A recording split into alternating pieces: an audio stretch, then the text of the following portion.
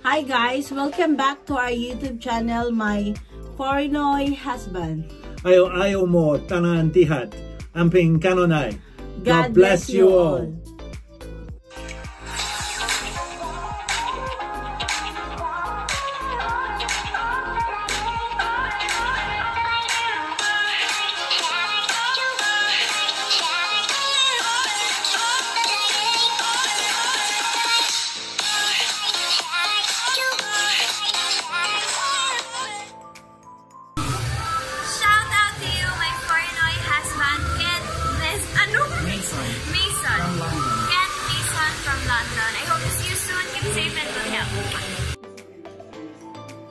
Hello everyone! So welcome back to my YouTube channel. So ngayon guys, gagawa naman tayo ng kakaibang luto kasi meron pa kaming leftover nung kahapon na yung baked chicken ko. So ngayon naman magagawa tayo ng merienda.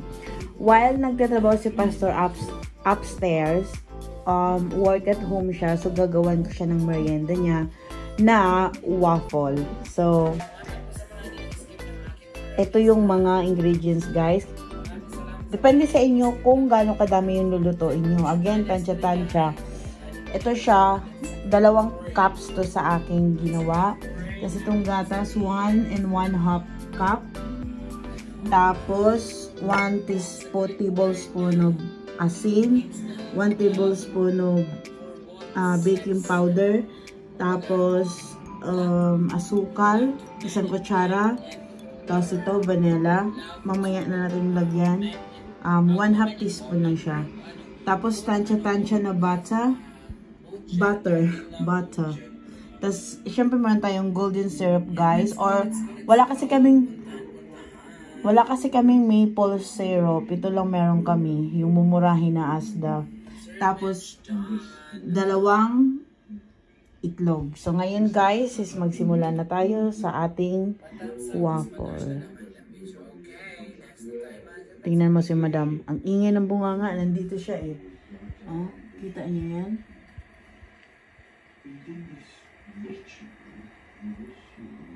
Nakabidyo ko sa kanya.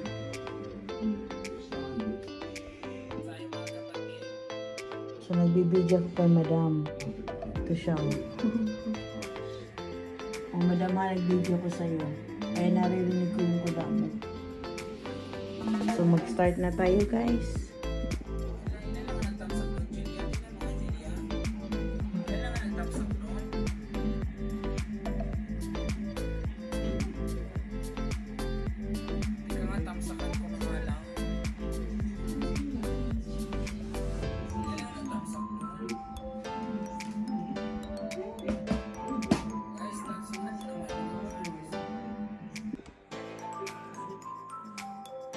So guys, mag-umpisa na tayo. So, ito na yung ating harina na ano lang siya, yung plain flour. Tapos, ilagay na natin ang ating baking powder. 1 kutsara. Tapos, 1 kutsara ng asukal. Tapos, 1 kutsara ng asin. Tapos, yan na natin haluin.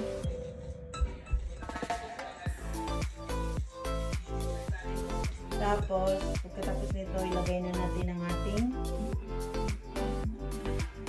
gatas. Kahit anong gatas naman guys, mas masarap yata pag buttermilk. Kaso wala kaming buttermilk. Tapos, ilagay na natin ang ating melted na butter.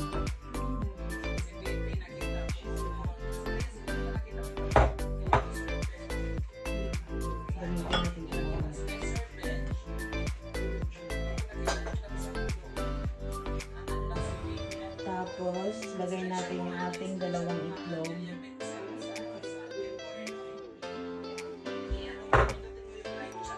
Tapos, lagyan natin siya ng vanilla. 1 teaspoon. No, 1/2. Pero, pwede yata ito tansya din. So, yun na guys. Ang ating butter.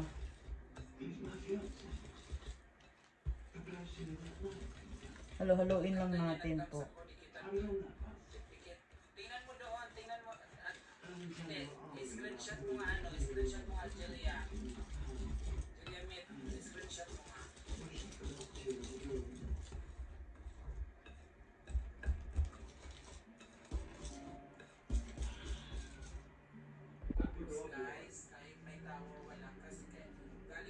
So ngayon guys is pinapainit ko na yung ating waffle mix.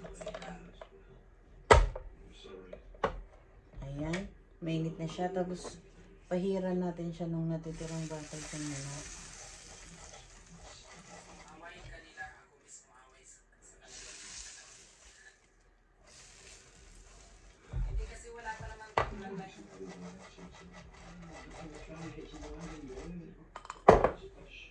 So, yan.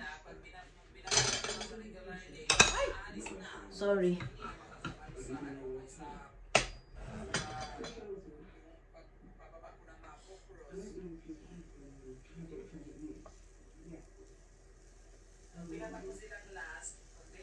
Tansyahin nyo lang.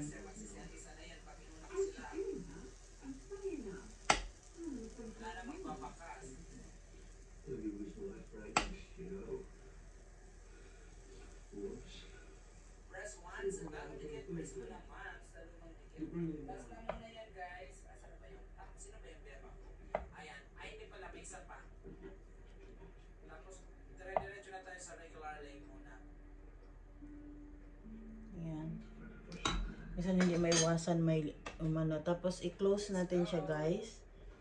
Ayan. Ayan. Tapos i-check na lang natin siya mamaya. Ito guys, bubuksan na natin siya. Titingnan natin kung luto na siya. Oh. Kailangan natin ng tinidor kasi mainit siya. Ouch! Ayan na guys, ang ating waffles. Tapos, konting kembot na lang. Tapos maluluto na siya. Ito guys, luto na siya. Nag-brown na siya. Tapos, ayan na natin siya. Ayan. Tapos, paano ba ito? Ikaganyan yata siya. Ganyan siya. Tapos,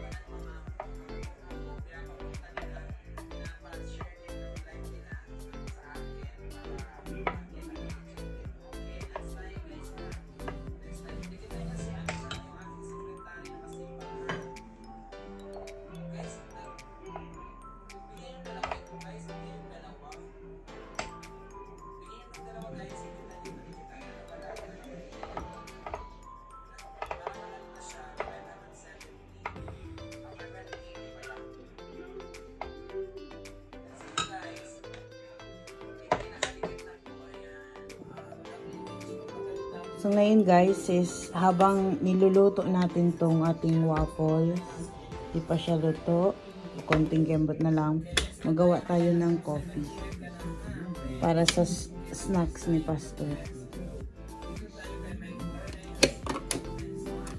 Lagay natin to,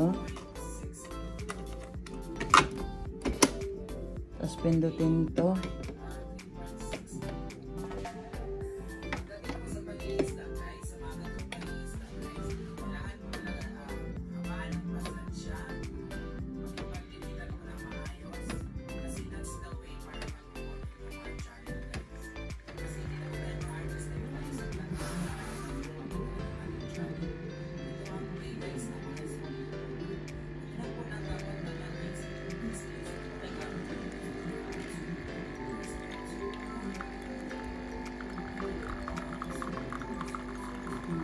So, yan yung ating kape.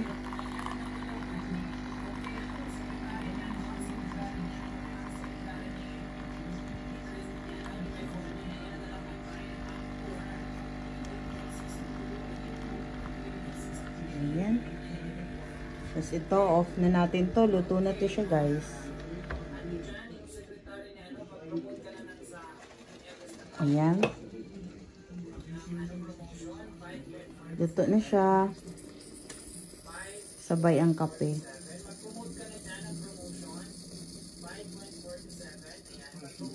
Here are some waffles made by my lovely wife, and this is golden syrup which I'm going to pour over the top, drizzle over the top of the waffles. We call this drizzling. That one? Yeah. Wow. Ito kay mommy to siya. This is a black coffee, love. Thank you. Wait.